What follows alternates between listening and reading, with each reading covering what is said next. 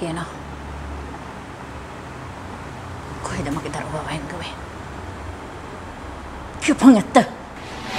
අර මට එන ප්‍රේම් මේ බලන්නකෝ. ප්‍රේම් බොරු කියන්න එපා. මං කැමති නෑ ඔයා කියනකට මට ඇත්ත කියන්න. ඔයා කොහෙද ගියේ? මල් නන්දිනී එක්ක ඔයා කොහෙද කියලා මට ඇත්ත කියන්න. මට ගහලා මැරුවත් එකයි හිත රිද්දුවත් එකයි.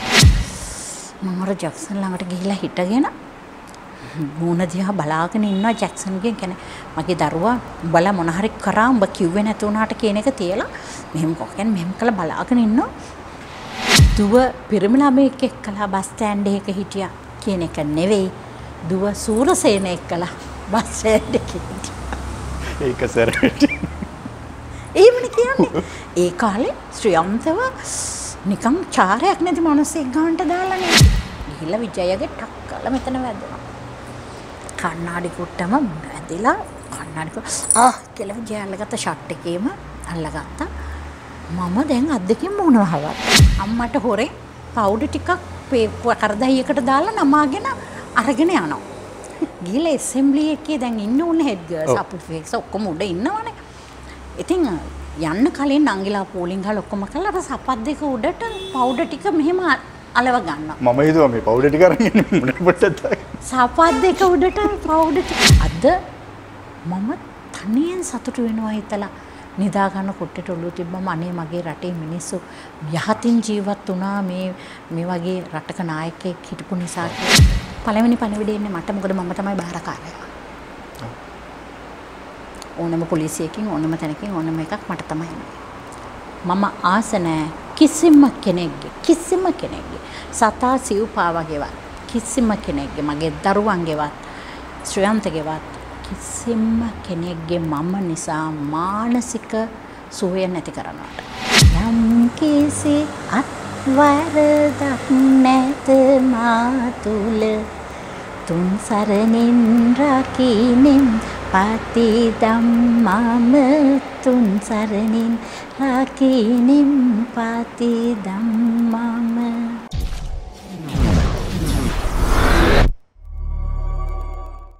අයිබෝන් ධනුෂ් ලොක්ස් බලන හැමෝටම මම අමුතුවෙන් හඳුන්වා දෙන්න දෙයක් නැහැ රටම දන්නවා ප්‍රවීණ රංගන ශිල්පී කුසුම් රේණු මහත්මිය. අපි ඇවිල්ලා ඉන්නේ ගෙදරට මම අයිබෝන් කියලා පිළිගන්නවා. අයිබෝන් ධනු අයිබෝන්. ඉතින් මේ අක්කේ කතා බහ ආරම්භ කරන්න කලින් මුලින්ම මම අහන්න කැමති කුසුම් රේණු මේක හරි අපූර්ව නම. මම ලංකාවේ මේ වගේ නම් වැඩි දකින්නේ නැහැ. මේ නම ඇත්තටම මේ කවුද මෙහෙම ගලපලා දැම්මේ මේ දෙකම එකට කුසුම් රේණු? මගේ නම දැම්මේ තාත්තා.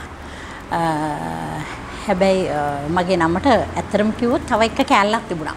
කුසුම් රේණුකා ලියනගේ. මම කුසුම් රේණුකා ලියනගේ. ඩාබරේ කුසුම් රේණු ලියනගේ.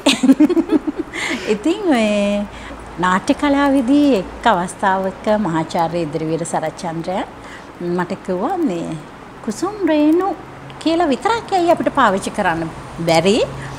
ඔය කාක්‍රෝ අක්ෂරය ඕනේ නැහැ. අපි කුසුම් රේණු කියලා පාවිච්චි කරමු කියලා.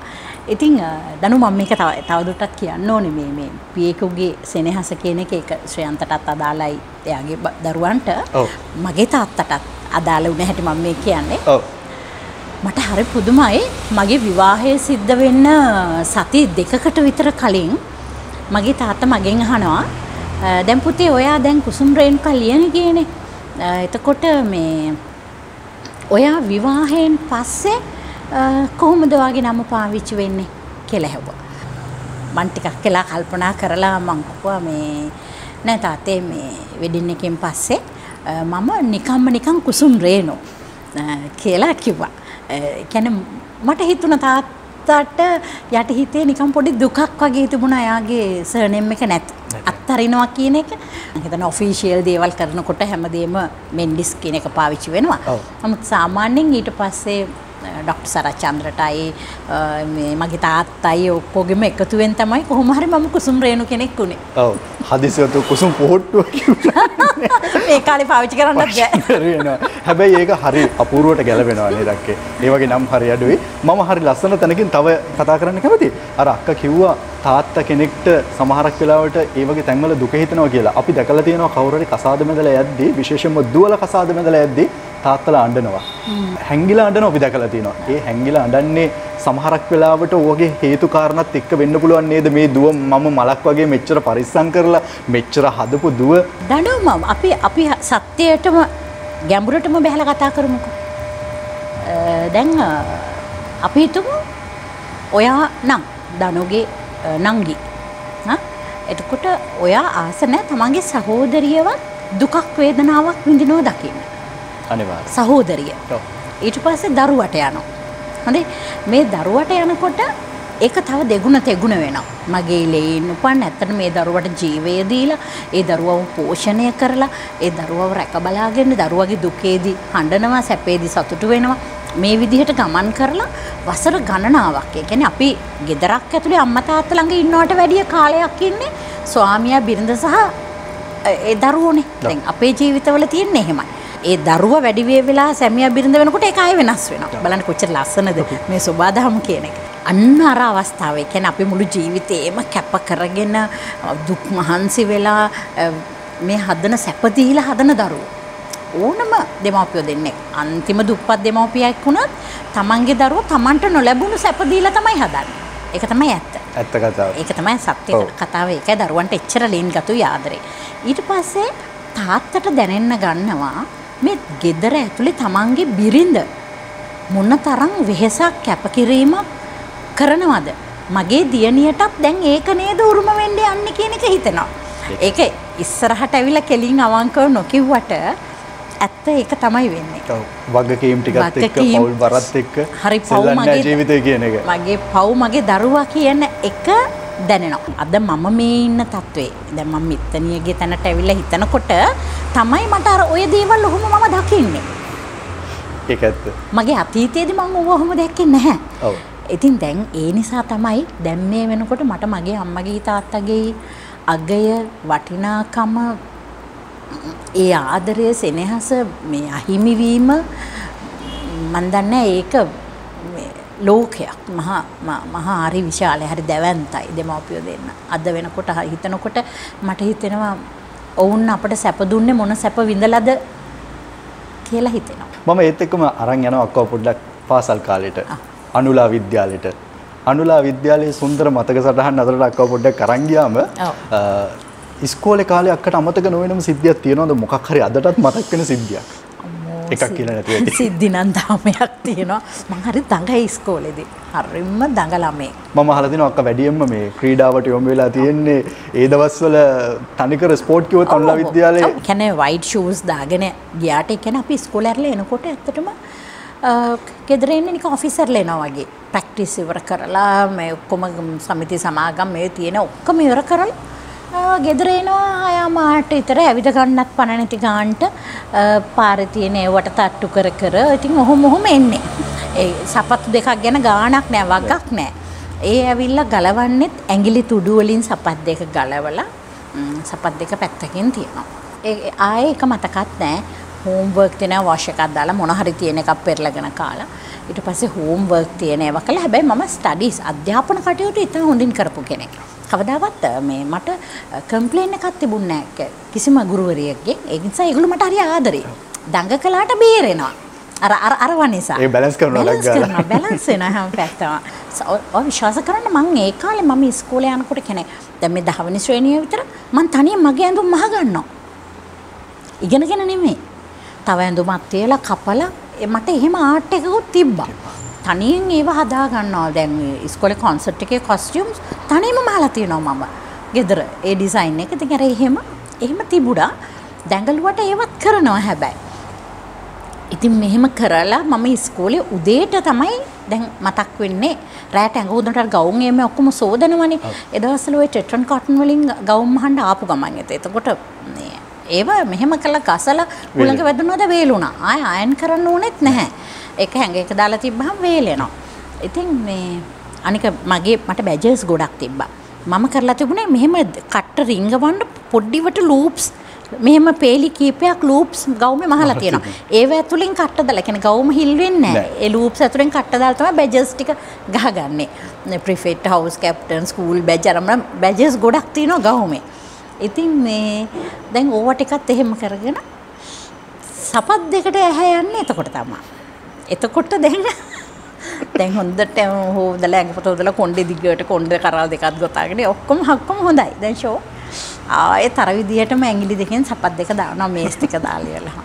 අම්මට හොරේ පවුඩර් ටිකක් කරදහියකට දාලා නමාගෙන අරගෙන යනවා. ගිහලා ඇසෙම්බලි එකේ දැන් ඉන්න උනේ හෙඩ් ගර්ල්ස් අපේ ෆික්ස් ඔක්කොම උඩ ඉන්නවනේ. ඉතින් යන්න කලින් නංගිලා පූලින් ගහලා ඔක්කොම කළා. අර සපත් දෙක උඩට පවුඩර් ටික මෙහෙම අලව ගන්නවා. මම හිතුවා මේ පවුඩර් ටික අරන් ඉන්නේ මොන පොට්ටද? සපත් දෙක උඩට පවුඩර් ටික අලව ගන්නවා. අලවගෙන වැඩි කකුල් හොල වෙන්න ඇවිදින්නෙත් නැහැ. හරි විනීතයි. එහෙම යනවා. ගිහිල්ලා මේ ඔක්කොම කියලා පාසල් ගීත ජාතික ගීය ඔක්කොම කියන්න ඕනේ නේ අපි ඒව ඔක්කොම කියලා ඔක්කොම කරලා ළමයි පොලිම වලට යවලා එතන ඒ විෂය කියන එක උපරිමය ඊට පස්සේ මං මොනම ක්‍රමයකින් හරි අර උඩ ඉඳලා ගල බිමට පයින්නවා මෙහෙම පවුඩර් ටික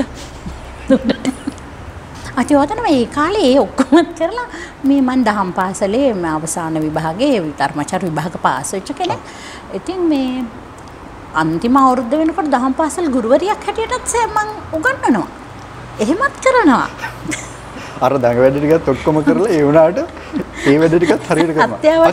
ඒක තියෙන්නේ ජීවිතයේ සමබරතාව නේද? එක පැත්තකට කොටු වෙලා හිර වෙලා ඉන්නේ නැතුව මේ හැමදේම විඳින ගමන් මොකද අද වර්තමානයේ අපි දකිනවා සමහරක් වෙලාවට පාසල් ළමයින්ට ක්‍රීඩාවක් කරන්න වෙලාවක් නැහැ. හෙම්බත් වෙලා. එතකොට ජීවිතේ කලාවක් කියන එකක් රස විඳින්න දන්නේ නැහැ. ඒ ජීවිත අපි දකිනවා සමහරක් වෙලාවට අර එක තැනකට කොටු වෙලා හිර වෙලා ගියාට පස්සේ මෙහෙම ඉන්න කාලේ කොහොමද මේ ශ්‍රියන්ත අයියව මුණ ගැහෙන්නේ? ශ්‍රියන්ත අයියව මුණ ගැහෙන්නේ නම් පාසල් ජීවිතේ ඔක්කොම අවසන් කරලා මම රැකියාවක් කරනවා කියන බලාපොරොත්තුවෙන් ඒ අතරතුර වේදිකා නාට්‍ය වලට සම්බන්ධ වෙලා හිටියා. මොකද වේදිකා නාට්‍ය වලට සම්බන්ධ වෙන්නත් හේතුවක් තියෙනවා.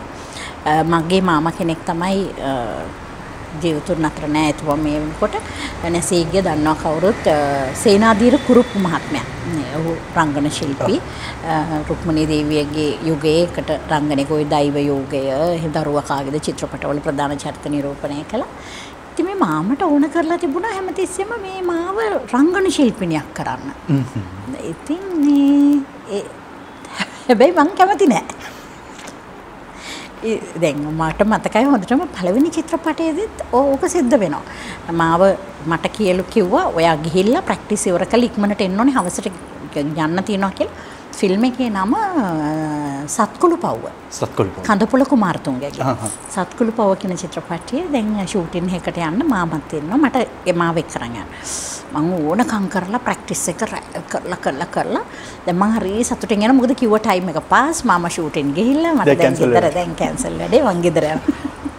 මං ගෙදර යනකොට අයියයි මාමගේ පොඩි පුතයි මගේ නංගි බැඳපු මහත්තයා දැන් එරංග අයියයි මගේ දෙවනි අයියා සිරිල් අයියයි අයියලා ඒ දෙන්නව තියලා ගිහිල්ලා මං ආව ගමන් වොෂ් එකක් දැම්මගෙන ඇඳුමකුත් තෝරලා තියලා මමට අද වගේ මතකයි blue long Max skirt එකකුයි top එකකුයි මේ දෙකත් අඳෝගෙන අරගෙන එන්න කියලා මහරගම ෆ්ලෙමින්ගෝ කියලා හොටෙල් එකක් තිබුණා එදා පෝය දවසක්. එතන තමයි ෂූටින් එක කරේ. නයිට් ෂූට් එකක් තිබුණේ ඇත්තටම මේ බර්ත්ඩේ පාටි එක සීන් එක. ඉතින් මේ මගේ සිහිනේ බොඳ වුණා. ඊට පස්සේ මාව අරන් ගියා.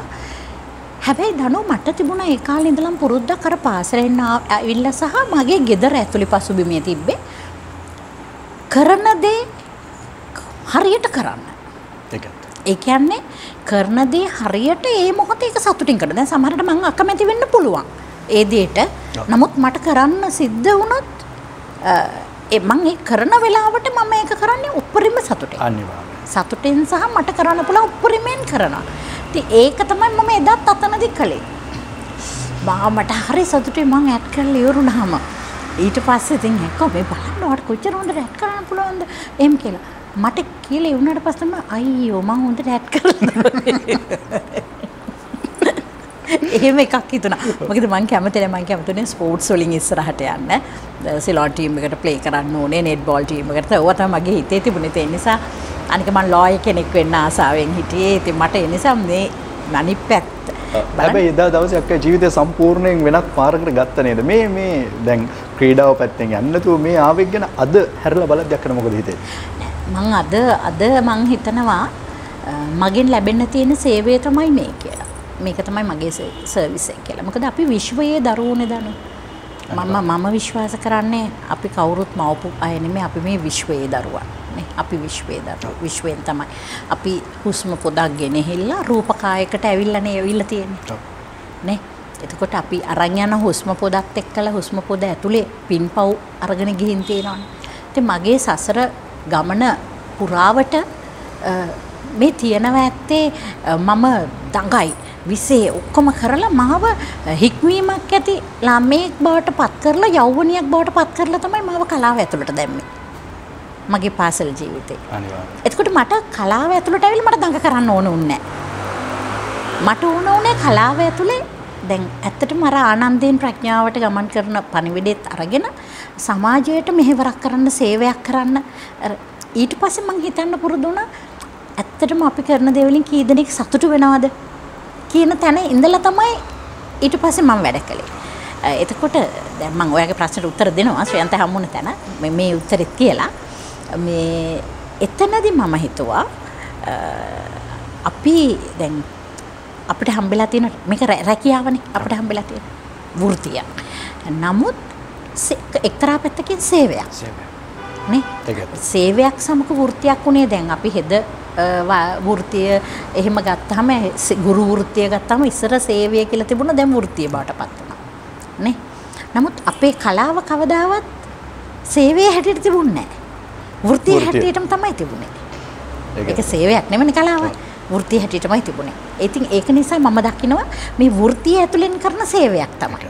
එතකොට මම මේ කලාව උතුම් ස්ථානයක තියනවා කියන එක විශ්වාස කරනවා.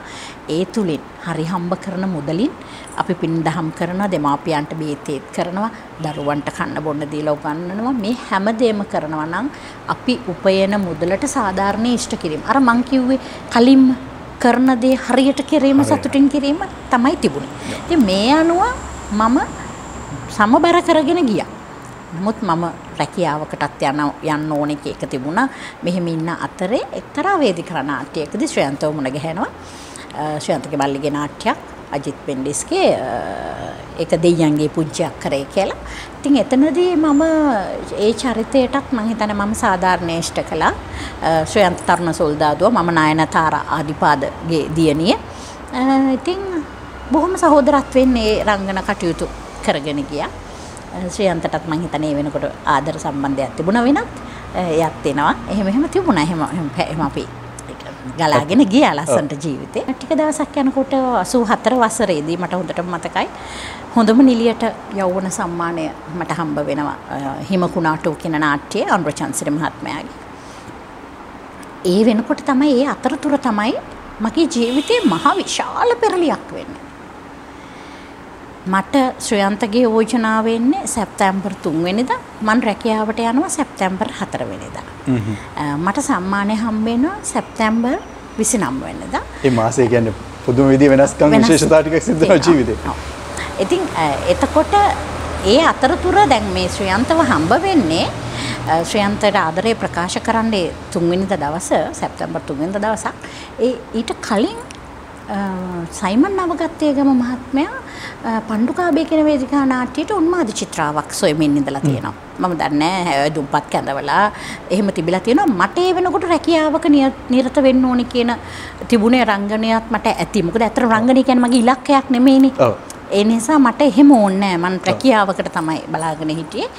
ඉතින් මේ එහෙම ඉන්න අතරේදී මේ මම හිතන්නේ ඔය දේශපාලන දේවල් වලට මගේ දෙමාපියෝ දෙන්න මේ බොහොම මේ මම කියන්න ඕනේ ශ්‍රී ලංකා නිදහස් පාක්ෂිකයන් ඒ දවස්වල කතානායක ගරු කතානායකතුමා ස්ටැන්ලි තිලකරත්න මහත්මයා පළවෙනි කතානායක පත් කර ගැනීමේ ප්‍රමුඛ ස්ථානයේ හිටිය මගේ තාත්තා අම්මලා කෝට්ටේ ආසනයේ පැත්තෙන්. ඉතින් ඒකේ තිබුණු අපට උපහාරයක් හැටියට මගේ තාත්තා ඔය මේ මැදවැලිකඩ සහ මේ රාජගිරිය පාර සම්බන්ධ වෙන සිල්වලේන් කියන පාර හැදුවේ මගේ තාත්තා තනි වියදමෙන් හදලා තියෙන්නේ. ඒ සිතාතක පාරේ මුල ඉන්න එක්කෙනාගේ නම දාන්න කියලා. ඒ තමයි ඒක සිල්වලේන් උනේ. අපි පාරේ මැද හිටියේ. තාත්තට ඕනේ නෑ නමක් දාන්න. ඉතින් මේ වලට ප්‍රතිඵලය හැටියට උනේ අපිව රැකියාවලින් ප්‍රතික්ෂේප වීම අනික් රජය නිසා. මේක කියන්න ඕනේ බොහොම ආඩම්බරෙන් කියන්න ඕනේ. ඒ හැමතිස්සෙම අපේ අධ්‍යාපන දවසක ඔක්කොම ඇතුලේ අපි ප්‍රතික්ෂේප වුණා. ඒ ප්‍රතික්ෂේප වෙච්ච අතරේදී දැන් මේ පණ්ඩුකාභය කියලා නාට්‍ය කරන්න ඕන වුණා ආර් ප්‍රේමදාස මහත්මයා අගමැතිතුමාට. එතුමා තමයි සයිමන් නවගත්තේගම් මහත්මයාට කියලා දැන් දීඝගාමිනී ශ්‍රියන්ත මෙන්ඩිස් තෝරගෙන දැන් හොයනවා. ඒ හොයන අතරතුරේදී මම පිළිබඳ ආරංචියක් ඇවිල්ලා සිරිමල් කොතලාවල කියන මහත්මයාත් එක්කලා අපේ ගෙදරට ඇවිල්ලා මට අඬ ගැහුවා. අඬ ගැහුවාම මම කිව්වා මට ප්‍රශ්නයක් නැහැ රංගපාන එක. හැබැයි මගේ අධ්‍යාපන සුදුසුකම් වලට නිකන් නෙමෙයි මගේ අධ්‍යාපන සුදුසුකම් වලට මට රැකියාවක් ඕන කියලා. එතකොට එතුමා කිව්වා අගමැතිතුමා තමයි මෙහෙම කරේ. මම එතුමාට කියන්නම් මේ කියලා මම නැවත වතාවක් කිව්වා මගේ අධ්‍යාපන සුදුසුකම් වලට මට රැකියාව ඕන කියලා දැන් එතුමා ගියා. ඇත්තටම ගිහිල්ලා එදාම ආයෙ මේ පණිවිඩයක් කිව්වා මේ අගමැතිතුමා කිව්වා රැකියාවකුත් දීලා මේකට සම්බන්ධ කරගන්න කියලා. ගුණ්ඩනිත රවි සංස්ථාවේ අජන්ත විජේසේන මහත්මයාව සභාපතිතුමාව ගිහලා මුණ ගැහෙන්න කියලා. ඊට පහුවෙන්ද උදේට යන්න කියලා. ඊට අම්මයි මායි ගියා. ගියාම එතුමා ඇත්තටම මාව කතා කළා කිව්වා දැන් මේ වෙනකොටත් ලියුමක් ඇවිල්ලා තියෙනවා කොමගේ මේසේ උඩ. මේ ඔයා විරුද්ධ පාක්ෂිකයෙක් කියලා. රැකියාවට ගන්න කොහොමද කියලා. කියලා මන් දන්නේ. ඒ විදිහට ලියුම ගිහිල්ලා. කිව්වා. ඔව් ඒ ගිහිල්ලා හරි ඉක්මන් අපේ රටේ ඒවා. අපේ රටේ හරි ඒ වගේ දේවල් හරි ඉක්මන්. ඉතින් ඊට පස්සේ මම කිව්වා ප්‍රශ්නයක් නැහැ. මම ඔබතුමාගෙන් රස්සාවක් ඉල්ලුවේ නැහැ. මාව තමයි ඉල්ලගෙන ආවේ නාට්‍යයකට. ඉතින් මම විස්තරේ කිව්වා. කිව්වහම නෑ ඒක ප්‍රශ්නයක් නෙමෙයි. මම මේ කිව්වේ ඇවිල්ලා තියෙනවා කියලා. මම කිව්වා හැබැයි උතන එක විහිළුවක් තියෙනවා කියලා. මොකද මම තාම අද මේ වෙනකන් ඡන්දේ පාවිච්චි කරලා නැහැ කියලා. ඒ වෙනකොට මගේ වයස නෙමෙයි ඡන්දේ පාවිච්චි කරන්නේ. මම මේ රටේ දේශපාලනය ගැන මම මේ කතා කරේ යම් තාක් දුරට. ඉතින් මේ මං කොයි මං ඡන්දේ දීලා නැහැ. ඒක තමයි ලොකුම විහිළුව මෙතන තියෙන්නේ. එහෙම කියලා. හැබැයි ඡන්ද දෙන්නත් කලින් විරුද්ධ පාක්ෂිකයෙක් බවට පත් කළ ඉවරයි. අනේ ඇත්තටම මේ වෙලාවේදී ප්‍රේමදාස මහත්මයා අජන්ත විජේසේන මහත්මයා එක්ක වෙලා මට ඩියුටි ලීව් දුන්න රාජකාරී නිවාඩු දුන්නා. ඩ්‍රයිවර් කෙනෙක් එක්ක වාහනයකින් ටවර් හෝල් රංගහල පදනමට මාව යවනවා. පඩි සහිත නිවාඩුවත් එක්කලා මම රැකියාව මට ලැබුණා 4 වෙනිදා. ඊට කලින් දවසේ 3 වෙනිදා තමයි මම ශ්‍රයන්තත් එක්කලා කතා කරලා ශ්‍රයන්ත මට යෝජනාවක් ගෙනල්ලා මම ඇත්තටම ඒකට මම එකඟ වුණේ විවාහ වෙනවා කියන තැනට ආවේ. එතකොට එහෙම ගිහිල්ලා මම ඒ අතර හිමකුණාට වෙන නාට්‍යත් රංගපාලා හොඳම නිලිය සම්මානය අරගෙන මම මොනවාද මේකෙන් බහිනකොටම සම්මන්ත්‍රණ බණ්ඩාරනායක සම්මන්ත්‍රණ ශාලාවේ බිමට බහිනකොටම ශ්‍රයන්ත ඇවිල්ලා මට සුබ පතලා කිව්වා මේ රෝසමලක් දුන්නේ නැද්ද අක්කේ? ඔහොම මේ නතර වෙන්න රංගපාන්න ඕනේ නැහැ මං ආස නැහැ ඔයා රංගපාන්න යන්න ඕනේ නැහැ. ඔහොම නතර වෙන්න කියලා මේකත් එක්කම. ඉතින් මම අදටත් කනගාටු වෙන එක දෙයක් තියෙනවා අනුර චාන්සිරි මහත්මයාට මම මේ වෙලාවෙත් මම සමාව ඉල්ලනවා. මොකද ඒ කාලේ මම පොඩි මට ඒ අවබෝධය නොතිබුණ හින්දායි සිද්ධ වුණේ. එතුමා අමාරුවෙන් නිර්මාණය කරපු නාට්‍යයක් එක දවසක්වත් වේදිකාගත කරන්න හම්බුන්නේ නැහැ. අනුරට මේ මං බැහැයි කියලා මොකද මං එතරම් ආදරේ පැත්තට නැඹුරු වෙලා මම අත්හැරියා. ඒකට තව හේතුවක් තියෙනවා. මොකද රංගනයට මං එච්චර ලොකු නැති නිසා අනික් හේතුව මට ඒකම වෙන්න ඕනේ ඒක මං උනේ. ඊට කලින් මං තවත් මේ මන්දාරම්භේ නාට්‍යයට සම්මාන අරගෙන තිබුණා. මං සම්මාන කීපකුත් ලැබිලත් තිබුණේ ඒ වෙනකොට. නමුත් ඒක මගේ ජීවිතේට මං එතන ස්ථානීය කරගත්තේ නැහැ. අතර මම ශ්‍රයන්තව බඳිනවා කියන තීරණයට ආවේ. එයා ගුරුවරයෙක් වේදිකා නාට්‍ය කරුවෙක්. ඉතින් මට හිතුණා පාසල් ගිහින් ඇවිල්ලා වරුවක් නිවාඩු තියෙනවා. බොහොම නිස්කලංක බොහොම අපි දෙන්නට සරල ජීවිතයක් වේදිකා නාට්‍යයක් බලලා එහෙම සැහැල්ලු ජීවිතයක් ගත කරන්න අවස්ථාව ලැබෙයි කියන විශ්වාසයෙන් කැමැත්තෙන් තමයි මම යාට උදව් කරනවා යාට ජීවිතේ ඉස්සරහට යන්න. මොකද යා හරිම ආස රංගපාන්න. ඉතින් ඒකට මම උදව් කරනවා කියන හොඳ තීරණයෙන් තමයි මම ආවේ. මම හා කිව්වා. ඒ හා කියලා මං හිතන්නේ සති එකමාරක්වත් යන්න හම්බුනේ නැහැ. එයාට ඔය පළඟු මැණිකේ ටෙලිනාට්‍යයේ පිටපත ගෙනල්ලා දුන්නා. ඒකත් එක්කලා මේ ශ්‍රයන්තගේ පළඟු මැණිකේ ටෙලිනාට්‍ය මම හිතන්නේ කොටස් 12යි ඒකේ තිබුණේ. ඒකෙනොත් 6ක් කරලා ඉවරලා මේගොල්ලෝ ටෙලිකාස්ට් එක පටන් ගත්තා. එතනදී පළවෙනි ප්‍රයිම්ම ශ්‍රයන්ත මුළු ලංකාවම දන්න සූරසේන පට්පට් සම්තින් කියන එකත් එක්කලා එයාගේ නම මගේ අර බලාපොරොත්තු එහෙම් පිටින්ම නැති වෙලා ගියා. ඒකටත් එක්කම තව එකක් කියන්න ඕනේ දනෝ. ඒකේ තියෙන දේ බරපතලකම පළවෙනිම දවසේ මම ශ්‍රියන්තව හම්බ වෙන මම එයාට එක්කලා බස් එකේ පිටිපස්සේ ගොඩනැගිලි ද්‍රව්‍ය සංස්ථාවේ ට්‍රාන්ස්පෝර්ට් තියෙනවා. මම පොඩි ෂෝට් ලීව් එකක් දාලා බොසුත් දන්නම් බොස් ට කියලා පොඩි ෂෝට් ලීව් එකක් දාලා මම මේකට නැගලා මම ඒතකොට දැන් වැඩනේ පිටිපස්සේ අපි ඉඳගෙන කතා කර කර දෙන්නකේ යන්න තැනක් දැන් ගල්කිස්සට ගියා. ගිහලා ගල්කිස්සේ බහැලා ගල්කිස්ස බස් ස්ටෑන්ඩ් එකේ ඉඳලා එතනින් ගල්කිස්ස රාජගිරිය බස් එකක් තියෙනවා 198 කියලා. ඒකේ නැගලා රාජගිරිය ගිහලා බහින්න ඉන්න අතරේ මම ගෙදරට එනකොට අම්මා ඉන්නවා ඉන්නට අත් දෙක තියා. මැසේජ් එක ගියේ. කොහෙද ගියේ? හානිය කියන්නේ දුව පිරිමි ළමයෙක් එක්කලා බස් ස්ටෑන්ඩ් එකක හිටියා කියන එක නෙවෙයි. දුව සූරසේන එක්කලා බස් ස්ටෑන්ඩ් එකේ හිටියා. ඒක සරට. එහෙමනේ කියන්නේ. ඒ කාලේ ශ්‍රියන්තව නිකන් චාරයක් නැති මිනිස්සෙක් ගන්නට දාලානේ ඒ චරිතේ හැඩේ හරිම දක්ෂ විදිහට එයා ඒක කළා. ගොරේ මගේ ලොකු අයියා එයාගේ වයිෆ් ඒ දවස්වල ඒගොල්ලෝ බහරෙන් වල හිටියේ. අක්කා දරුවා ලැබෙන්න හිටියා. අයියා දරුවා ලැබෙන්න ඉන්න අක්කව ලංකාවට එව්වා. ලංකාවේ මේ ඉඳලා ඔයා ওই වැඩ ඉවර කරගෙන එන්න බලන්න ලොකුණාගේ මොකද්ද මේ කරගන්න හදන්නේ කියලා එයාට අවබෝධ කරලා දෙන්න කතා කරලා මේ රස්තියාදුකාරයෙක් කසාද බැඳලා ජීවිතයක් තියනවාද කියලා මේ ඒ කියන්නේ එච්චරට හැබැයි එතන වටිනාකමක් තියෙනවා ශ්‍රියන්තයි ඒ චරිතයට හරි දේ දීලා තියෙනවා. හරි දේ කළා. මම ඒකනේ කිව්වේ දක්ෂ ඉතාම දක්ෂ විදිහට රංගනයේ ඉදිරිපත් කළා. ඒ කියන්නේ මිනිස්සු ඒ තරමට ඒක අදහන්නේ ඒ මට්ටමට ගත්ත කියන්නේ ඒ චරිතයට හරි සාධාරණ ඉටු කරලා තියෙනවා. මම හිතන්නේ දනුවට අහපු ප්‍රශ්න දැන් අහන්න ප්‍රශ්න නැති වෙන්නේ මම වටේම දැන් මට අහන්න දෙන්නේ මෙහෙම කතාවක්. දැන් අක්කා 1960 ගණන් වල ඉඳන් අපි ඔය කතාව ගත්තම මේ වෙද්දි දැන් මේ 2020ත් වෙලා මේ අවුරුදු ගානට අපි ආදරය කියන එක දිහා බැලුවොත් එimhe දැන් අක්කා නැවත පොඩ්ඩක් කරලා බැලුවොත් අර පාසලේ දඟ කාලේ ඇතිවිච්ච ආදර හැඟීමයි වර්තමාන ඉඳන් බලද්දි මිනිස්සු කියනවනේ ඔක බොළඳයි කියලා. ඇත්තට මේ කාලේ ඇති වෙන ආදරේ බොළඳයි දක්කේ. දැන් මේ වගකීම් සම්භාරයත් එක්ක බලද්දි ඔව් ආදරය කියන එක දනෝ මම හිතන්නේ වැඩි වියපත් උනත් බොළඳයි තමයි. දැන් ආදරය කියන එක බොළඳ නැත්නම් ආදරය කියන එක එතනින් මේ පැනලා දුවන්න බලනවා. බොළඳ නොවන. අපි මේ කාර්යාල සේවය බොළඳ විදිහට කරන්න බෑනේ. අඩුම ගානේ පාර පනින්නවත් බෑනේ බොළඳ විදිහට. හුරතල් වෙලා. වගකීම. හැම තැනම දේශපාලනය තියෙනවා. මම හිතන්නේ දේශපාලනය ගෑවෙන්නේ නැති එකම තැන තමයි ආදරය කියන එක. හරියට. ඒක බොළඳයි. ආදරයට දේශපාලනයක් නැහැ. ආදරයට පාටක් තැනක් නියමයක් එහෙම නැහැ. ආදරය කියන්නේ මේ බොහෝම සුන්දර දෙයක්. ඒ කියන්නේ සිතුවිලි පවා සිතුවිලි කියලා සිතුවිල්ලක් උද්දීපනය වෙන අවස්ථාවේ සිට මුළු ශරීරයේ පුරාම ලේ ගමනේ තාම පිරිසිදු කරමින් හරිම පරිපූර්ණ මිනිහෙක් බවට පත් කරන දෙයක් ආදරය කියන්නේ. උතනම තමයි එක කට්ටයක් කරකොම වෛරයට යන්නේ. ඒකට හේතුව වෙන්නේ එතරම් පවිත්‍රයි විතිරුයි නිර්මලයි එහෙම ආදරය සුන්දරයි හැමදේම.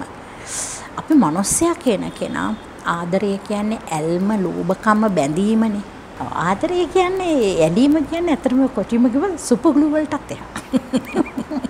එච්චරට බැඳෙනවා. ඒ හිතන්න මේ ආදරය මෙතරම් සුන්දර නම් මෙතරම් දැනෙනවා නම් මෙතරම් ජීවිතය ජීවත් කරනවා නම් ගැටෙන තැනට නොගිහින් මේ පැත්තේ රඳවා ගන්නට ඇයි බැරි කියන ප්‍රශ්නේ තියෙනවා. හරි පොඩි දේවල් තියෙන්නේ. ආදරය කියනවට ලොකු දේවල් ඕනේ නැහැ. ඔයා ආදරය කියලා ඔයා පාසල් යන කාලේ ඉඳලා ඔයා ආදරය කියලා විවාහ වෙන තැනට ඇවිල්ලා ඔයා බිරිඳකින් ආදරය ගන්න ඔයා මොනවද බිරිඳට දීලා තියෙන්නේ? කාර් එකක් ගෙහින් දීලා ආදරේ දෙන්න කියලා ඉල්ලගෙන තියනවාද? දීලා තියනවාද? විශාල මන්දිරයක්, විශාල රත්රන් මාලයක් කරේ බැඳලා. එහෙමද ආදරේ දීලා තියෙන්නේ? කාන්තාව කොහොමද පිරිමියාට ආදරේ දීලා තියෙන්නේ? ආදරේ කියන වචන ටිකට ආදරේ කියන වචන ටිකත් එක්කලා ලීන්ගතුකමට ආදරණීය හැඟීම ඇතුලේ තියෙන අවංක විශ්වාසනීයත්වයට තමයි ගෑණි ආදරේ කරේ. ඒකම ඇත්ත. ඒ ඒ ඇස් දෙක දිහා බලාගෙන ඒ දැකින දේ ඒ විශ්වාස කරපු දේ මට මොහො විශ්වාස කළ හැකි. සමහරට තමන්ගේ දෙමව්පියන්ටත් වඩා විශ්වාස කරනවා. එහෙම කරන්න බෑ. දෙමාපියන් තරම් මේ ලෝකේ කෙනෙක් නැහැ දරුවෙකුට. ඒකත්. හැබැයි නෑ මෙතනදී මේ ආදරය කියන එකේ ප්‍රබලකම. ඒ ලෝභ සිතුවිල්ල ආවහම දෙමව්පියෝ පෙන්වන ආදරය මදි වෙනවා. එතකොට මෙතන ඇති වෙන්නේ ආදරයත් එක්කලා අපි කවුරු කොහොම කිව්වත් දෙමාපිය දරුවන් එක්ක ඇතිවන ආදරයට වැඩිය මේ ආදරය ඇතුලේ ආදරය තුල රාගය තියෙනවා. ගැබ් වෙනවා. ඒකනේ වෙන්නේ. ඒ ඇත්ත ඒකනේ. එහෙමනම් ඒ රාගය පිළිබඳව පොඩි හරි තිතක් කොනිති ගහිල්ලා ඉරක් ගියොත් ඔන්න එනවා ගැටුම. හරියට හරි. වෛරය පටන් ගන්න මුල. ඔක තමයි දැන් ඔය බොළඳද ආදරය කියන එකට දෙන්න තියෙන උත්තරේ. බොළඳ හින්දා තමයි ගැටෙන්නේ. බොළඳ නිසා තමයි ගැටෙන්නේ. දැන් මම අතීතයේ දිහා බලුවම මම සමහර තැන්වලදී ශ්‍රයන්ත ටිකක් එයා එක්කනම් වැඩි කතා බස් කරනවා. ඒක ටිකක් වැඩි වගේ. එහෙම කියලා හිතපු අවස්ථා තිබුණා කියන්නේ මගේ ජීවිතේ. තරුණ කාලේදී මොකද මම රංගන ශිල්පිනියක් මට එපා කියලා මාව ගියේ ඇතුලේ තියලා මම කළේ. එයා දැන් මෙහෙම ආදරේ කර කර ඇවිදිනවා. කොයි වෙලේවත් ගෙදර නෑ. හැමතිස්සෙම ෂූටින් ඉස්කෝලේ යනවා ෂූටින්. උතර මම දරුවෝ හදනවා, දෙමාපියන්ට බලනවා, හරි හම්බ කරනවා. ඒ කියන්නේ මම ඊට පස්සේ විවාහයත් එක්කලා රැකියාවත් එපා කියලා නැවතුවා මෙයා. දැන් සගොනයි ද්‍රව සංස්ථා රැකියාවෙනුත් ඉවත් වෙනවා. හරි love is blind නේ. ආදරේ අන්ධයි. මේ කිව්වේ මොනවාද ඔක්කොම කරා. ඔක්කොම කරා. හැබැයි මම ඒ මොනවා කළා ඊට පස්සේ මම එයාට අත්වලක් වෙන්න මගේ ජීවිතේ බරක් නොවි ජීවත් වෙන දේවල් මම ආයෙ නැවත හොයාගත්තා. එතකොට මම බියුටි සලෝන් එකක් පටන් ගත්තා. ඒකෙන් මම හොඳට ආදායමක් ලැබුවා. හොඳට හරි හම්බ කළා. දේවල් මුදල් උපයලා අපි ගෙවල් දොරවල් අරගෙන ඉඩකඩම් අරගෙන අපි හැමදේම අපි ඊට පස්සේ යාන වාහන අරගෙන හැමදේම කරා. කොහොම හරි මේ ජීවිතේ එහෙම යනකොට මට ඊර්ෂ්‍යාවක් සැකය එහෙම ඇවිල්ලා තියෙනවා. හැබැයි දෙදරා යන විදිහේ දේවල් අපේ ගෙවල් ඇතුළට ලිපි වලින් එහෙම ඇවිල්ලා තියෙනවා. හැබැයි මම එච්චර මෝඩ විදිහට හැසිරෙන කෙනෙක් නෙවෙයි. අනිවාර්යයෙන්. මගේ එකක් තියෙනවා දනෝ මම කියන්න ඕනේ මගේ ජීවිතේ යම් සාර්ථකකමක් තියෙනවා නම් මට පුදුම ඉවසීමක් තියෙනවා. මම ඊයේ රෑ ඉඳලා දන්නවනම් යම් දෙයක් මම හොඳට කතා බහ කරලා කණ්ඩ මොණ්ඩ දීලා අද උදේ දරුවෝ දෙමාපියෙක් ඔක්කොම කතා කරලා ඒගොල්ලෝ ඔක්කොම නිදියලා හැමෝම ඒගොල්ලෝ ඔක්කොම සද්දබද්ද අඩු වෙනකන් ඉඳලා කතා කරලා ප්‍රශ්න කරලා අහන්න තරම් හික්මීමක් විනයක් මගේ දහම ඇතුලේ මම දහම් පාසල් ගුරුවරයෙක් හැටියට මට දීලා තියෙනවා. ඒ දරා ගැනීම හැකියාව මට හොඳට තියෙනවා. හොඳට තියෙනවා. අනිවාර්යයෙන්. ඉතින් හොඳට තියෙන කෙනෙක් මම. අද වර්තමාන සමාජයේ ඔය දරා ගැනීම හැකියාව නැති හින්දාද මේ තරම් අපි මේ දකින්නේ සමහර ජීවිතවල ප්‍රශ්න පිටලා තියෙනවා. ඒ මමත්වේ නැති කරගන්න කියන්නේ හැමෝටම කියන්නේ ඕනට වැඩිය මම හැමදාම කියනවා. අපි යනවා අවමංගල්‍ය උත්සවයකට. එතන ගිහලා අඬන අය දිහා චුට්ටක් අහුම්කන් දීලා බලන්න. මොකක්ද ඒගොල්ලෝ කියන්නේ? මම තනි වුණා. ඇයි ඔයා මාව දාලා ගියේ? මට මොකද වෙන්නේ? මං දැන් හරියටම හිතුවාම එයා ගියපු එකටත් නෙන් වඩා ප්‍රශ්නේ තියෙන්නේ. මං තනි එහෙම තැනකට එනවා. දැන් අපි ආදරය කරනකොට අපි හිතනවා නම් එයා ඔයාගේ සතුට වෙනුවෙන් ඔයා සතුටින් ඉන්නවා දකින්න තමයි මං සතුට. දැන් එතකොට එයා සතුටින් කියලා අපි හිතමු වෙන ගෑනු ළමයෙක් දිහා බලනවායි කියලා. එතකොට මං සතුටුද? එච්චර පරිත්‍යාගශීලී වෙන්න බෑනේ. එහෙම වෙන්නේ නැහැ. එහෙම වෙන්නේ නැහැ. එහෙම වෙන්නත් බෑනේ. අපේ සංස්කෘතියක් තියෙනවානේ. නේ? සාර ධර්ම තියෙනවා. අපේ සිරිත් විරිත් තියෙනවා. ඒ කියන්නේ ලෝක අනිත් රටවල වලදී ලංකාවේ විශේෂත්වයක් තියෙනවනේ එතන. අපි වෙනස් නිසා අපිට ටිකක් ඒක අමාරුයි. බෑ. හැබැයි එක දෙයක් තියෙනවා. ඉස්සර අපි hina දැන් අපි කෙනෙක් එක්කලා වැඩ hina වුණත් අකමැති වෙන්න පුළුවන්. හැබැයි වියපත් වෙනකොට ජීවිත අවබෝධය ලැබෙනකොට එයා hina වුණා කතා කර කර හිටියා. ඒ වාහනේ කර කර ගියා එකගෙන ආවා කියලා කලබලව නොවන මට්ටමකට හැදෙනවා. එතනට හේතු දෙකක් තියෙනවා.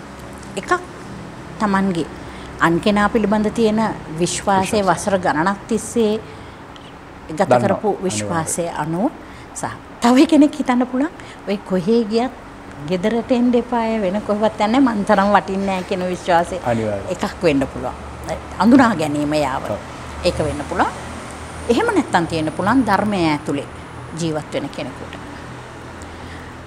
අපිට කෙලින්ම දෙන්න පුළුවන්.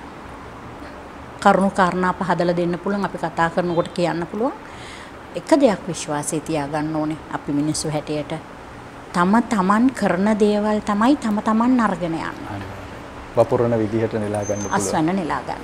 මොකද එයා කරන දෙයින් මට හානියක් වෙන්නේත් නැහැ. මං කරන දෙයින් එයාට හානියක් වෙන්නේත් නැහැ. නේ? අපි අන්නේ එතනට එන්න සෑහෙන කාලයක් යනවා ජීවිතේ. පරිණත භාවයත් එක්ක අත්දැකීමුයි ඔක්කොමත් එක්කලා. අත්හැරීම ප්‍රගුණ කරන තැනට එන්න ඕනේ. ටික බැඳීම් අත්හරින්න. ඉතින් එහෙම කරාම දේවල් දිහා බොහොම සරලව බලන්න පුළුවන්. දැන් අපි කෙනෙක්ගෙන් බේර ගන්න පුළුවන්. ඒ වෙනකොට ඕන කෙනෙක්ගේ කතා කරන්න දෙන්න පුළුවන්. ටිකක් නරක චරිතයක් නම් අපිට කියලා දෙන්න පුළුවන්. වැඩි කල්පනාවෙන් ආව ආශ්‍රය කරනකොට මෙයා පිළිබඳ කියලා එහෙම එකක් දෙන්න පුළුවන්. ඒ ඇරෙන්න විශාල වශයෙන් කොහෙද ඉන්නේ මොනවද කරන්නේ දැන් කීයට දෙන්නේ උතරින් කීයට දාවේ මෙහෙට කීයට දෙන්නේ මගේ ජීවිතේ දනු අහන්න පුළුවන් වාට ශ්‍රයන්තගෙන් ඔන්ලාක මම එහෙම කවදාවත් දුරකථන ඇමතුමක් දීලා කරදර කරන කෙනෙක් නෙවෙයි. තව කෙනෙක් තවත් විදිහට ඒක හිතන්න පුළුවන්. ජංගම දුරකථන ළඟ තියෙන නිසා මම කෑවද කියලා අහන්නේ නැහැ. මම බොරු කෝල්ස් ඒ කියන්නේ බොරු කෝල්ස් දෙන්නේ නැහැ. මම දන්නවා එයා බඩගිනි යහම කනවා.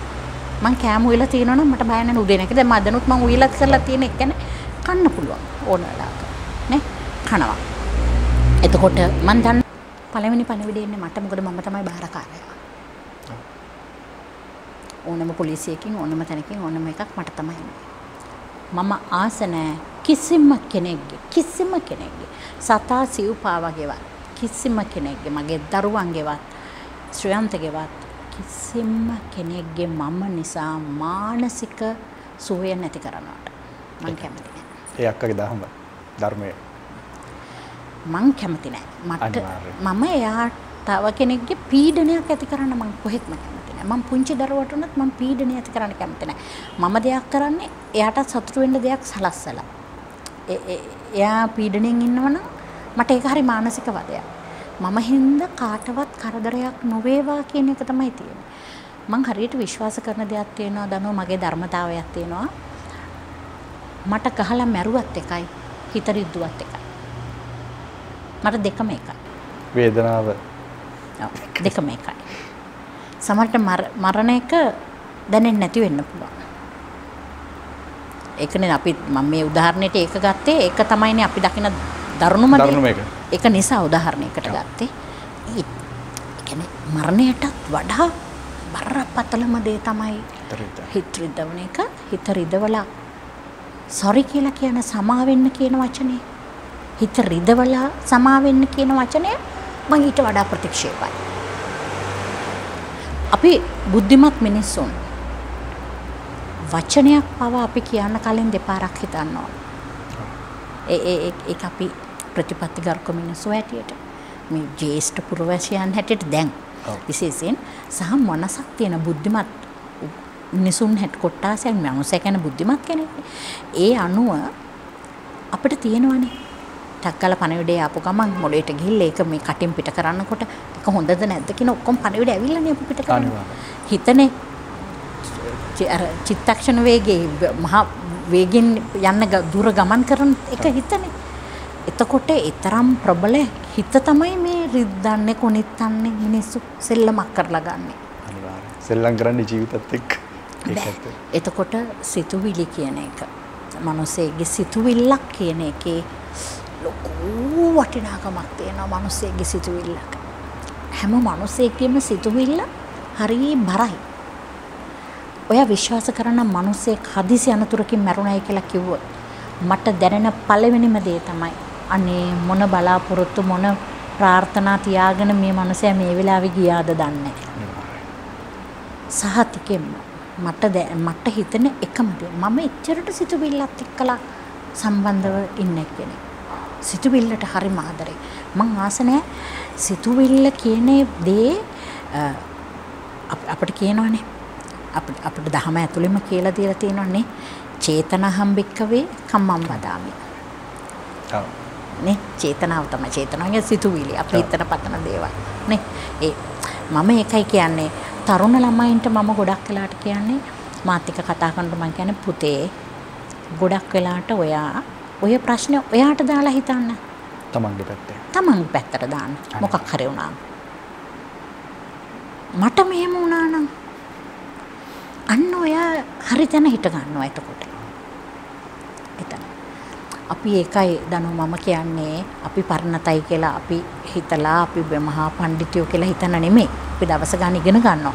නමුත් අපේ ජීවිතයේ ලද අත්දැකීම් දෙමාපියාගෙන් ලැබුණ දේවල් අපේ සමාජ ආශ්‍රයෙන් අපේ ස්වාමින් වහන්සේලාගෙන් අපට ලැබුණු උපදේශ කරුබුමන් ගුරුවරුන්ගෙන් අපට හිටිය රත්තරන්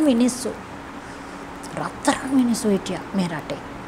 ඒ වගේම තමයි දනෝ මම හිතනවා අදටත් අපි වාසනාවන්තයි කියලා. මේ කොරෝනා වසංගතය ඇතුළේ බලන්න ලංකාව කියන රට මොන වාසනාවන්ත පින්වීමක්ද කියලා. එතනදී නම් මම ඇත්තටම අපි මේ කවුරු කොහොම කිව්වත් මේ නායකත්වයේ උදෙසා මම මාර මහන්සියක් ගත්ත කැපවීමක් කරා.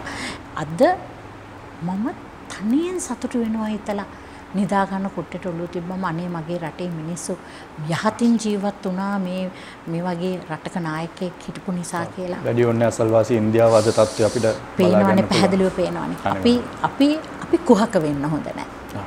අපි ඇත්ත සැටියෙන් හොඳ දේ දකින්න පුරුදු වෙන්න ඕනේ. පින් දෙන්න ඕන අය පිදී උතන් පුදන්න ඕනේ. පින් දෙන්න ඕන අයට පින් දෙන්න ඕනේ. ඒක තමයි. එතකොට තමයි අපේ මිනිස්සු වැරදි දේවල් හිතනවනේ.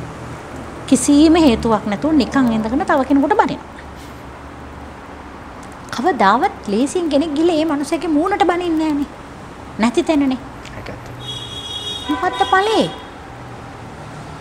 වෛරයෙන් මේ ඇතුලේ තමන්ගේ ලේ තමයි රතු වෙලා කළු වෙලා කුපිත වෙලා තමන්ගේ ශරීරය ජරාවට ගිහිල්ලා ලෙඩ දුක් හැදිලා අර එන්සයිම ඔක්කොම අවුල් වෙලා ગેස්ට්‍රයිටිස් හදාගෙන ඔක්කොම විනාශ වෙන්නේ තමන්. අර මනුස්සයාට දැනෙලවත් නැහැ. සමහර විට ඇස් වහකට වාටික නැති වෙනවා. ඒකත් ලොකු පිනක් හැබැයි. මෙයා නොදැන පොඩි පිනක් වෙනවා. ඒක තුල වෛරසිතුවිලි පහ කරලා අරිනවා හුලඟේ. අපි දන්නා මේ හැම තාක්ෂණයක්ම මේ කොහොමද මේ ගමන් කරන්නේ කියලා. එහෙනම් අපි මේ පිට කරන හැම හොඳ වචනයක්ම හැම හොඳ දෙයක්ම ගිහිල්ලා බිත්තියේ වැදිලා බූමරංගේ වගේ නැවත අපි කරා ගමන් කරනවා. එතකොට අපි හොඳ සිතින් යමක් කෙනෙකුට ආශිර්වාදයක් කළා තව කෙනෙකුගේ දියුණුව පතා අපි යම් දෙයක් කරනවා කියනවා. ඒක සමහරට මට ලොකුවට අදාළ නොවෙන්න පුළුවන්. නමුත් මං තව කෙනෙකුට ඒක හොඳක් නම් එයාට ජීවිතේට සතුටක් නම් දියුණුවක් නම් මම මේ දේ කරන්න පෙළඹෙනවා. එතකොට ඒ මගේ සිතුවිල්ල ඇතුළෙම මාව නෙමෙයිද පවිත්‍ර වෙන්නේ පිරිසිදු වෙන්නේ. දැන් අපිට භාවනාව කියන එක අමුතුවෙන් කරන්න ඕන දෙයක් නෙවෙයිනේ දනු. භාවනාව අමුතුවෙන්ම නෙවෙයි. උදේ උයන්න කුස්සියට ගිහලා උදේ නැගිටලා සියලු සත්වෙන දුක්ඛත්වා කියලා හිතලා ප්‍රාර්ථනා කරලා විශ්වයට ස්තුති කරලා මේ අපිට මේ අද ඉර පායපු හින්දා ආලෝකයේ ආපු හින්දානේ අපි මෙහෙම ඉන්නේ. ආලෝකයේ ඉන්න නැතු එකපාරට තරහ වෙලා වගේ නතර කරලා හිටියා නම් මොකද වෙන්නේ? එහෙම අපි කවදාවත් සබාදහමට ස්තුති කරලාද නෑ. නමුත් මම නම් හැමදාම උදේට ඒක තමයි කරන්නේ ඉර වන්දනාව කියලා. එහෙම අපි නැගිටලා ඇවිල්ලා කුස්සියට ගිහලා මම ඉතින් උයන්න පටන් ගත්ත වෙලේ ඉඳලා මෙතන මේ බත මේ හදාගන්න මේ වගා කරන මේ හැම දෙයක්ම මේවා මේ විදිහට කරලා දුන්නු හැම කෙනෙකුටම කුසලයක් අත්වෙන්න ඕනේ. නැත්තම් මෙහෙම කොහොමද ශ්‍රියන්ත පව මුදල් රුපියලගේ මහන්සියෙන් ගෙනලා දීලා මේ හැම කෙනෙකුටම ඊට පස්සේ ප්‍රාර්ථනාව රසට මේගොල්ලෝ අද මේක හැම කාලේ හරි රසයි කියලා ඒක ගුණය ඇතිව පිරිසිදුව හදන මුන්න තරම් අම්මෙක් කුසල් සම්භාරයක් එකතු කර ගන්නවද කියන්නකො ගේ ඇතුලේ. ඒකත්. ඒ උදේ ආහාර උදේ ඉඳලා ගෙදර ආහාර පිළියෙල කිරීම. ඒක රස කළා කනවා පේනකොට නැති වෙන සතුට. ඒ මවකට දැනෙන දේ. මේ හැම දෙයක්ම ඇතුලේ මම කියන්නේ අපි මේ කියන හැම දෙයක්ම ඇතුලේ මම මේ කියන්නේ ජීවිත අත්දැකීම් තුලින් ඉඳලානේ. මට මේවා මගේ පොඩි කාලේ දැනුන්නේ නැහනේ. බෝලක ගා ඉස්කෝලේ දඟලලා නටලා හොරකම් කරලා හොර වැඩ කරලා ගස් නැගලා එහෙම පනිෂ් වෙලා ඒක අර ගලපද්දිත් හරි අමාරුත් ගන්න අද මේ ඉන්න. එතකොට අද මෙතන ඉඳලා හිතන්නේ. මට එතකොට අපි පොඩි ළමයිව ප්‍රතික්ෂේප කරන්න තරුණ ළමයිට පහර දෙන්න නෙමෙයි. මම තරුණ ළමයි කරන දඟ දකින්න මට හිනා. මං බලන් ඉන්න සමහරලාට මම ඒගොල්ලන්ත් එක්ක එකතු වුණාම මට අදාළ තරමේ දඟ වැඩක් වුණා නම් අදටත් ෆීල්ඩ් එකේ කට්ටිය දන්නවා. වැඩි හිටිය උඩට දාන්න නැතුව මාවත් ඇදලා ගන්නවා ඒගොල්ලන්ගේ පැත්තට. එහෙම එකක් තියෙනවා. දැන් සමහරවල් ශ්‍රියන්ත අහන මොනවද අනේ පොඩි උච්චර ඔයත් එක කියවන්නේ කියලා. ඒ කියන්නේ මට ටංකාලා ඒ ලෝකෙට යන්න පුළුවන්. හරි ඉක්මනට මට ඒ ලෝකෙට යන්න පුළුවන්. ගිහලා මම ඒගොල්ලන්ට එක්කලා ඒ ලෝකෙ ඉන්න පුළුවන්. ඒක තමයි මගේ තියෙන මට තියෙන වටිනාකම. මට වැඩි වියපත් අයත් එක්කලා ඒගොල්ලන්ට එක්කලත් මට එහෙම ඉන්න පුළුවන්. ඒගොල්ලන්ට එක්කලා ඒ පරිසරයේ සමාජයට ඉන්න පුළුවන්. මම භාවනාවකට කොහොමද හරි ගියාම මට උපරිමයෙන් මට ඒ කටයුතු ඒ විදිහට කරන්නත් පුළුවන්. ඒ තියෙනවා.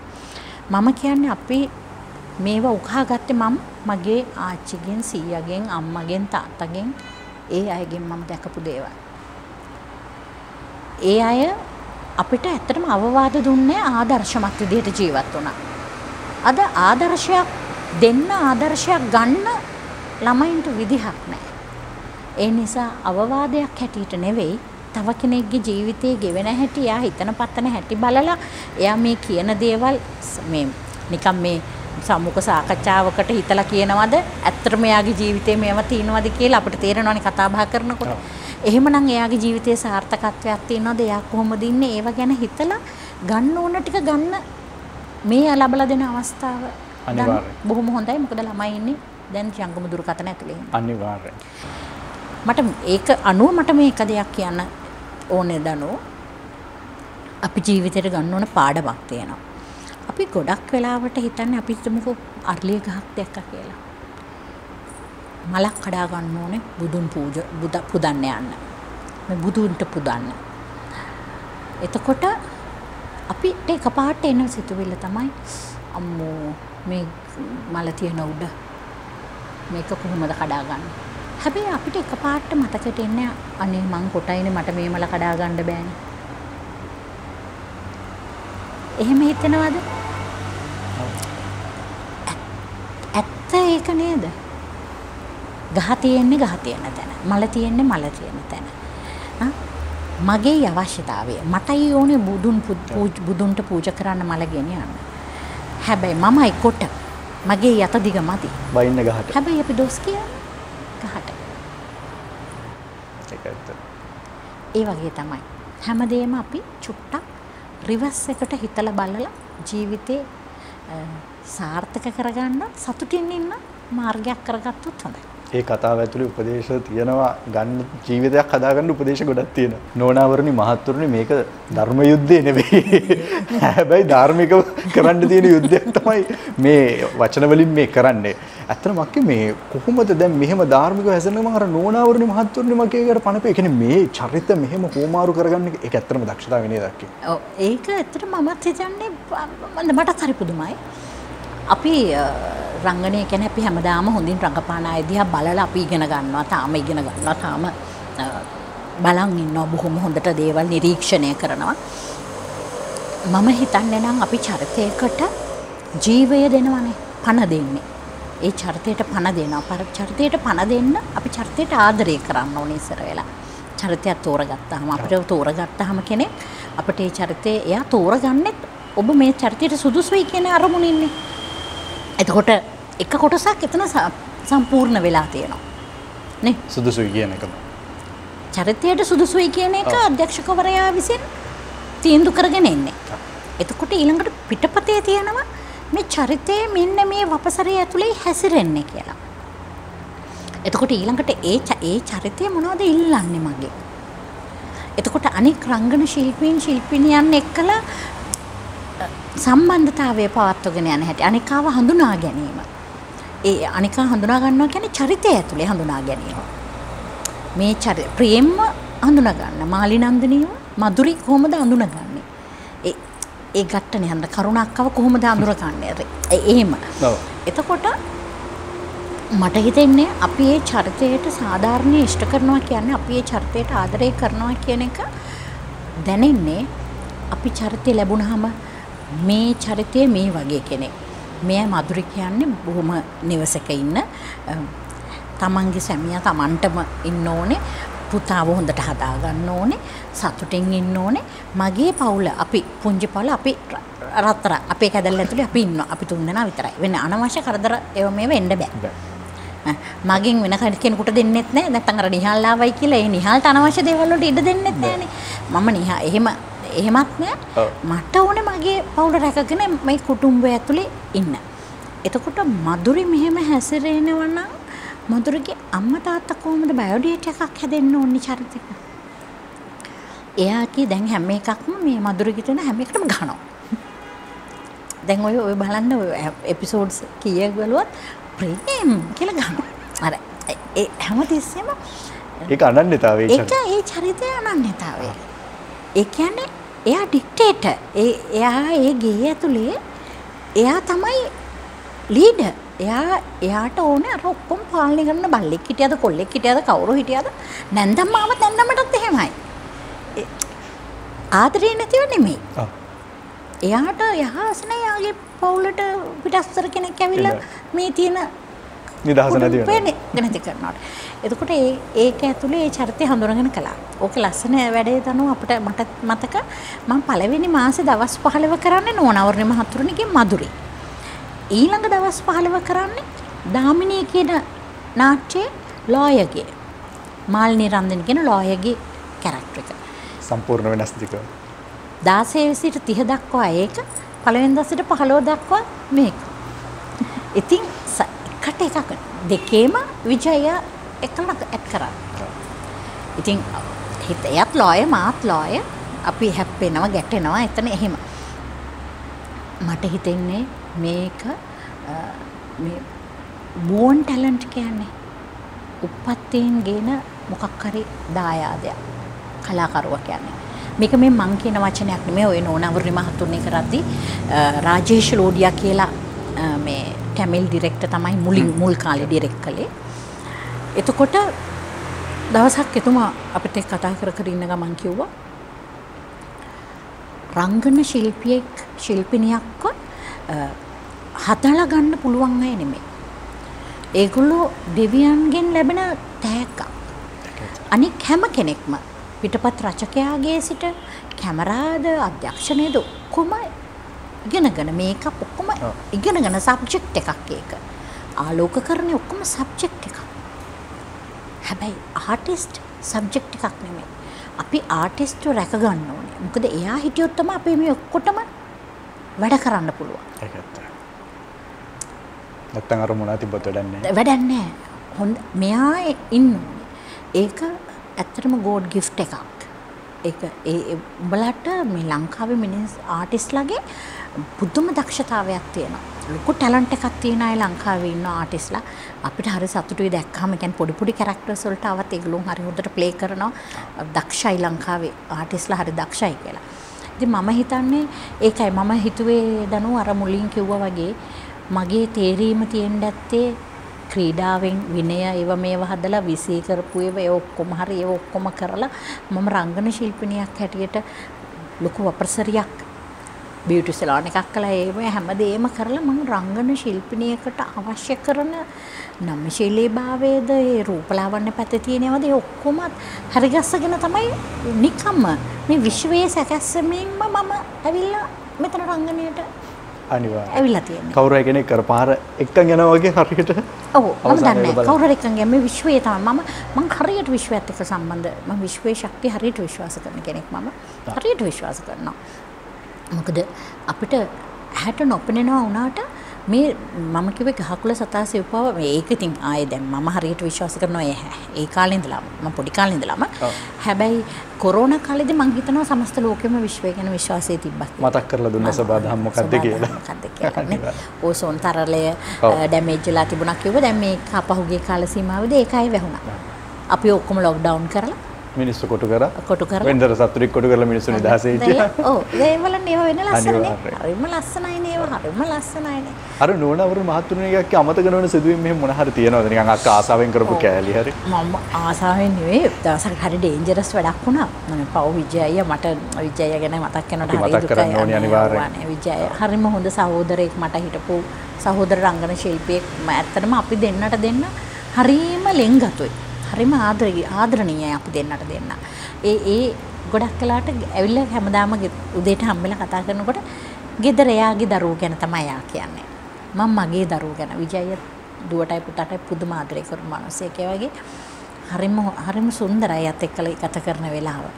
ඉතින් මේ කොහොම හරි දවසක් එක සීන් එකක් තිබුණා. මේ චණ්ඩි සිරියක් කියලා බයිසිකල් චේන් එකක් මේවා වෙනස් කරලා මధుරි එහෙම කැරක්ටර් එක බයිසිකල් චේන් එකක් කරකෝ කරලා ගන්නවා අතට ගහනවා කරවම සීන් එක දැන් ප්ලේ කරගෙන ගියා. එක තැනකදී මෙහෙම කළම බයිසිකල් චේන් එකනේ මෙහෙම ගාලා මෙහෙම ගන්නකොට අර ග්‍රීස් කීප සැරයක් වැදිලා ටේක් එකේදී වැදෙන්න ඕන තැන නැති තැනකින් ගහයි වෙලා තිබ්බ තැනකින් දික් වුණා. ගිහිල්ලා විජයගේ ටක් කාලා මෙතන වැදුණා. කන්නාඩි කුට්ටම වැදිලා කන්නාඩි කියලා විජය අල්ලගත්ත ෂට් එකේම අල්ලගත්තා. මම දැන් අද්දකින් මුණ වහගත්තා. මට මේ වෙන කිසිම දෙයක් හිතුන්නේ නැහැ එකපාරට. ඔය විශ්වාස කරන්න මම මෙහෙම අද්දකින් මුණ වහගෙන මම අනේ සමාවෙන්න මොකක්ද උනේ කියලා ඊට මම හොරේ අඳුත් ඇඳගෙන මොකක්ද උනේ විජය බලන්න කියලා දැන් මම බැලුවාම නෑ යන්තම් පොඩි සීරිල්ල කන්නාඩි දෙකටත් ඉරක්වත් නෑ එකත් බිමට වැටලා මොකක්වත් නෑ මෙතන යන්තම් පොඩි සීරිල්ල මෙහෙම ඒ වුණාට මම දැන් මේකල මං කන්නේ ඒ සමාවෙන්න කියලා නෑ ඉතින් මොකද්ද නංගි ඔයා කරාය ඉතින් එහෙම කියලා මං කෝනේ සිවා මට පොඩ්ඩක් දෙන්න වෙලා. ඒකට සිව ගුරුනාදන් තමයි ඩිරෙක්ටර්. මං කෝ සිවා මට පොඩි වෙලාවක් දෙන්න කිව්වහම සිවා හරියටම ආව තේරුම් ගන්නවා. ඒ අවුරුදු වසර ගණනාවක් අපි එකට ඉඳලා හින්දා. සිවා කෝ නෑ කමන්නේ කුසුම අපි චුට්ටක් ඒ සීන් එක අපි අයින් කරමු අපි වෙන එකක් කරනවා චුට්ටක් රිලැක්ස් වෙන්න කියලා කිව්වා. ඔය කියන්නේ මම පුටුවට ගියා සෝෆා එකකට මෙහෙම කියලා මෙන්න කරයි. මට කෑ ගහලා ඇඬුණා මං අඬනවා. මට එකපාරටම ඇවිල්ලා පෙවුනේ දරුවෝ දෙන්නයි දේවිකාවයි. මං හිතුවා අනේ විජයගේ ඇහැකට මොකකට හරි මොකක් හරි වුණා නම් මම මොනවද කරන්නේ? මං මොනව කරලා මං සෝරි කියලා වැඩන්නේ. ඇයි මට දැන් ඒක හිතා මං අඬනවා. හිතා ඇඬුවා හොඳටම ඇඬුවා. ඊට පස්සේ විජයකෝ ඉතින් මොකක්ද නංගි කරන්න දෙයක් නැහැ. දැන් මට ඒගොල්ලන්ට කියන්න බැහැනේ මේ මම මේ අඬන්නේ මොකද්ද හේතුව කියලා. ඒ වැඩිච්ච පාට නෙමෙයි මට අර බය. මෙහෙම වුණා නම් කියන ඒ බය සිතුවිල්ල. ඉතින් ඔය හිතන්න මම දැන් මං වට දැනුත් මං අර කියපු මේ සිතුවිල්ල. හරියට. මං හරියට සිතුවිලි වලට සම්බන්ධයි කියලා මං හරියට එහෙම හිතනවා. මගේ හිතන ගතිය හරියට තියෙනවා. මට අම්මෝ ඒ දරුවන්ට එහෙම තාත්තා මෙහෙම හැක් මේ වෙලාවට වීරින්දට මෙහෙම වුණා නම් මගේ අතේ එහෙම ඒක වර්තමානයක් අපි දකින්න සමහරක් වෙලාවට ඇක්සිඩන්ට් එකක් වුණාම වාහනයක් නවත්තන්නවත් නැතුව යන්නේ. එහෙමත් කිහිප දෙනෙක් රෝහලට හරි අරන් යන්නේ. ඒ වගේ කාලෙක ඒක අනතුරු උනේ නැහැ කියලා දැනගෙනත් ඒ තරම් ඔය හිතන්න අපි ෆ්‍රිජ් එකට මම අපේ ගෙදර සාමාන්‍යයෙන් අයිස් කට පාවිච්චි කරන්නේ වොයිස් ආටිස්ට්ලායි ඔක්කොමලා එන්න අයිස් පාවිච්චි කරන හරිය අඩුයි. හැබැයි මම හැමතිස්සෙම කියනවා ළමයට කෑ ගන්න පුතේ ගත්තොත් අයිස් කට කඩලා තියන්න. මොකද හදිසියෙ කෙනෙක් පාරේ තුවාලයක් කියලා මොන හරි වුණා ලේ නතර කරන්න මොකක් හරි අයිස් කට ටිකක් දාලා දෙන්න. මටම එන්නේ සිතුවිල්ල. අපි එහෙම කරලා තියෙනවා කීප සැරේ මෙතන. අනිවාර්යයෙන්. අයිස් කට ටිකක්වත් ගෙනින් ටක් ගාලා දී ගන්න නැත්තම් මම කියන්නේ මේක ටක් ගාලා කරන්න මේ අයිස් කැට ටික දදා වතුර කඩලා තියලා තියන්න අයිස් කැට ටික කියලා කියන්නේ අපිට එහෙම සිතුවිල්ලක් තියෙනවා අනිකා පිළිබඳව එහෙම සිතුවිල්ලක් හැමතිස්සෙම අපිට ක්‍රියාත්මක වෙනවා දැන් ඕක තව කෙනෙකුට දකින්න පුළුවන් අසුබ පැත්ත හිතනවාද එහෙම කියලා නෑ සූදානම තව කෙනෙක් වෙනුවෙන් සූදානම අපේ සමාජෙම ඇත්තටම එහෙම වුණා නම් හැමෝම මේ සමාජෙ කොච්චර ලස්සනද මම කියලා වැඩක් නැහැ. එහෙනම් මිනිස්සු ගැන කලකිරීමෙන් කතා කරන්න අවශ්‍ය නැහැ. මිනිස්සු හැමෝම දිහා හරි ලස්සනට බලලා ලස්සනට hina වෙලා මිනිස්සුන්ගේ තියෙන ප්‍රශ්නත් නැති වෙයි අඩු වෙයි. හැමෝම හැමෝටම උදව් කරනවා කියන්නේ ජාතියක් විදිහට තමාර දෙයක්. ඒක එහෙමයි. ඇත්තටම සමස්ත ලෝකෙ දිහා බැලුවාම අපේ මිනිස්සුන් ගැන දනෝ හැබැයි මට නම් තියෙනවා හරි ලොකු ධනාත්මක සිතුවිල්ලක්. මේ ශ්‍රී ලාංකිකයා කියන කෙනාගේ තියෙනවා බොහොම සමගියක් එකමුතුකම. බැඳීම. ඊට පෙන්වෙන්නේ නැතුණත් ඒක තියෙනවා. එහෙම එකක් තියෙනවා. ඇත්තටම අපේ රටේ තියෙනවා. අපේ මිනිස්සු හරි ලෙන්ගතුයි. අපේ මිනිස්සු හරි අහිංසකයි. මොකද්ද මේ මම අක්කෙන් අහන්න ගියේ පුංචි සින්දු ගැලක් කියලා පෙන්වන්න පුළුවන්. අම්මෝ මම සින්දු කියන්නේම නැති එක්කෙනෙක්. මම මොකද මම නර්තන ශිල්පිනියක් මම. වේදිකා නාට්‍ය හරියට එහෙම සින්දු කියන අවස්ථාවක්.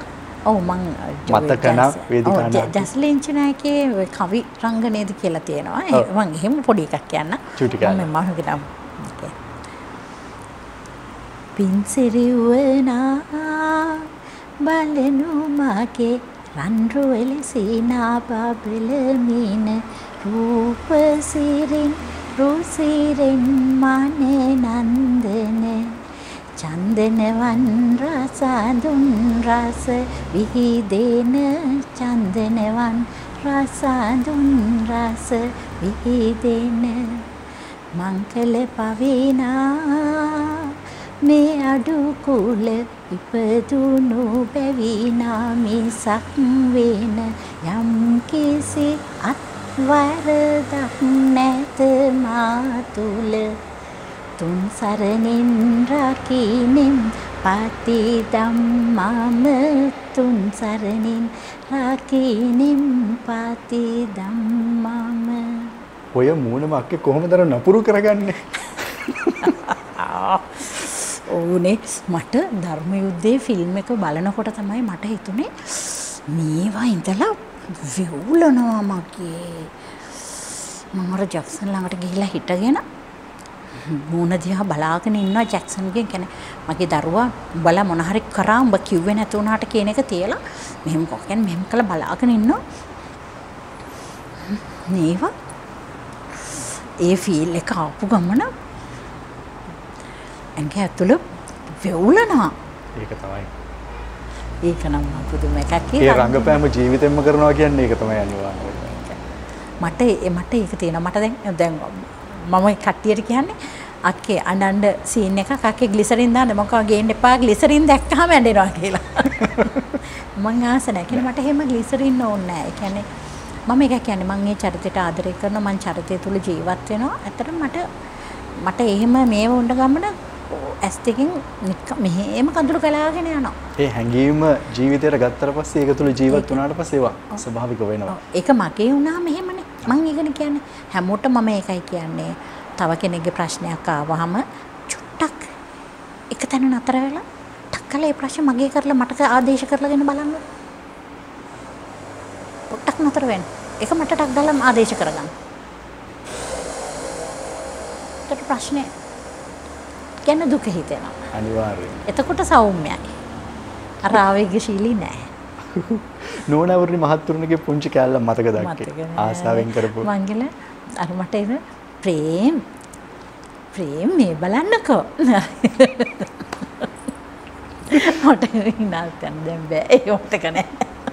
දෙම ඒ කාලේ මේ අර ටිකක් අර අපි ඉන්දියානු අධ්‍යක්ෂකවරයෙක් එක්කනේ කලේ හරි කලබලෙන් කියන්නේ ප්‍රේම් බොරු කියන්න එපා මං කැමති නෑ ඔයා කියනට මට ඇත්ත කියන්න ඔයා කොහෙද ගියේ මල් නන්දිනී එක්ක ඔයා කොහෙද කියලා මට ඇත්ත කියන්න